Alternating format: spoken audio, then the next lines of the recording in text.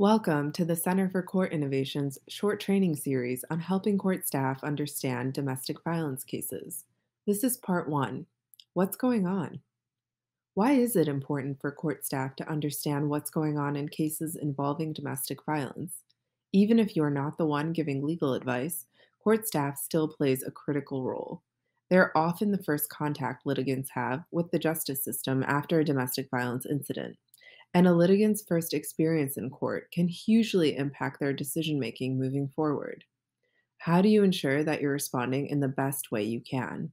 And what can you do to make survivors feel safe and welcome in the courthouse? Every day, hundreds of domestic violence incidents take place across the country.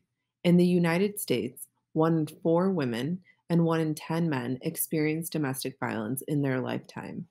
Domestic violence hotlines typically receive over 19,000 calls per day. And on average, it takes a survivor 7 attempts to leave an abusive relationship before leaving permanently. Let's start off by testing your current knowledge about domestic violence. Don't worry if you get anything wrong. We'll review all the answers. Most incidents of domestic violence are the result of poor anger management and a loss of self control by the abusive partner. Yes, no, or maybe. The correct response is no. Most incidents of domestic violence are centered on the exertion of power and control by the person who causes harm to the victim, exhibited through physical, emotional, sexual, financial, and/or psychological violence. People who cause harm attempt to use court, the legal process, additional services, and others to control survivors and their children. Yes, no, or maybe. The correct answer is maybe and even yes. People who cause harm through domestic violence may and often do use these systems as a vehicle to stalk the survivor or as an opportunity to harass and manipulate the survivor, their children, and other family and friends. Court staff and other justice system professionals must remain vigilant towards potential abuse. Lethal violence occurs more frequently during and after separation than when the victim and abusive partner are still together. Yes, no, or maybe. The correct answer is yes. The person who abuses often continues acts of abuse at significant rates after separation, sometimes increasing in severity. Separation often signifies the end of a relationship, but for many adult victims of domestic violence, separation marks an escalation of violence and manipulative tactics by the person who causes harm. These tactics often continue at significant rates post separation and may become even more severe. Children can also be targets or witnesses to the violence. Although there are different risk assessment tools available for domestic violence cases, it can be difficult to predict in which case or under what circumstances the adult victim and the children are at risk.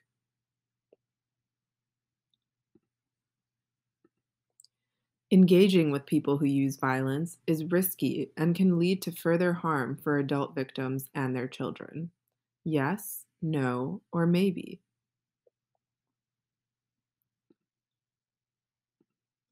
The correct answer is maybe.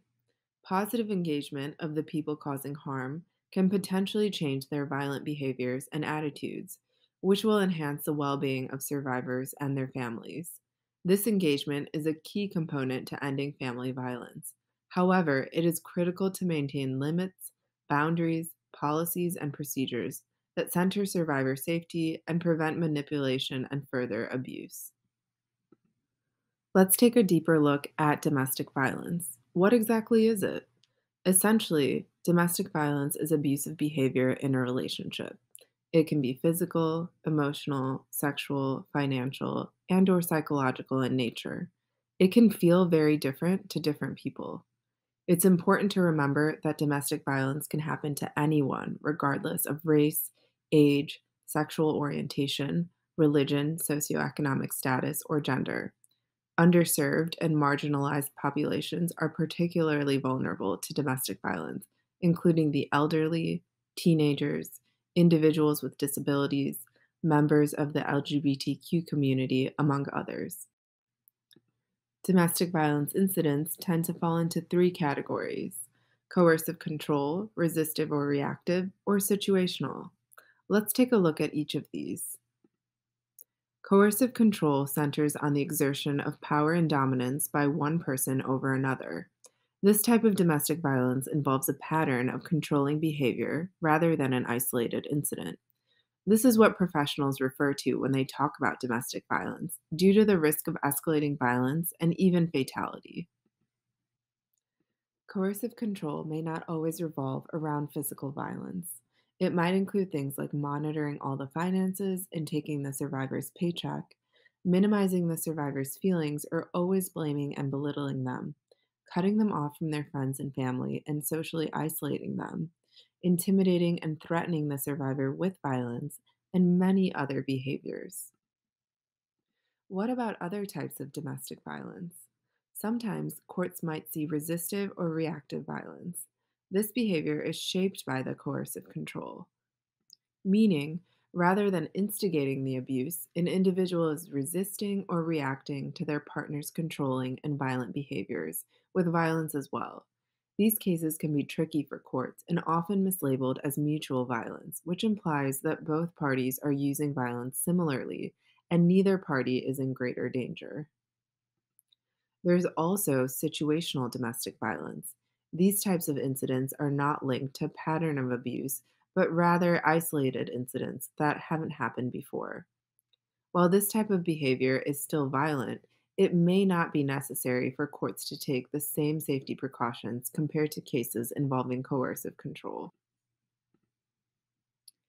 So, why is this information important for court staff to understand?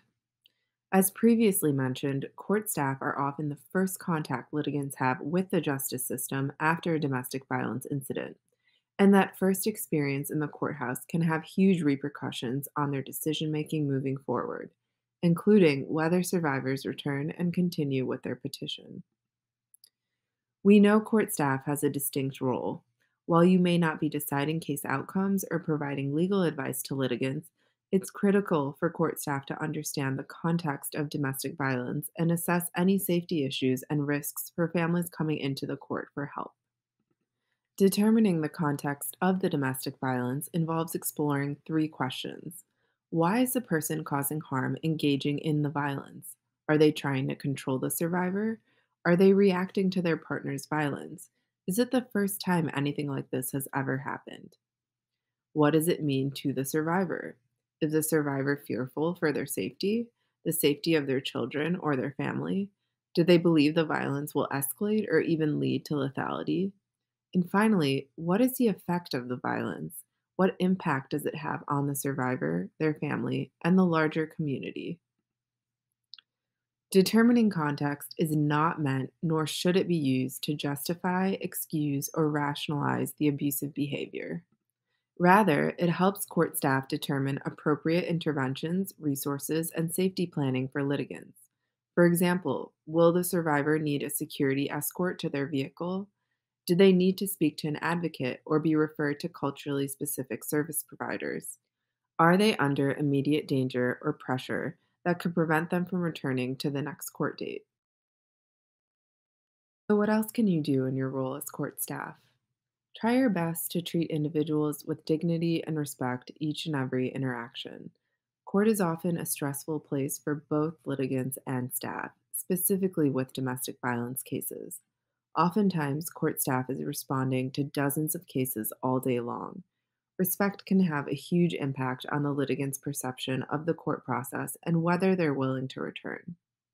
Refer litigants to any additional services they may need, including community based advocates, legal aid, social services, workforce development, and others that can help provide support and bridge gaps. And implement a feedback process to learn about where you and other court staff can enhance your policies and practices in domestic violence cases. Finally, ongoing training and support on domestic violence will help staff safely and effectively respond to domestic violence cases. When you work with individuals seeking relief on domestic violence cases, You may not ever know the exact type of violence they're experiencing. The information they tell you or the details they put into the petition is usually just a fraction of what's actually been going on. But the more training you and other court staff receive, the better equipped you'll be to keep your courthouse safe for everyone.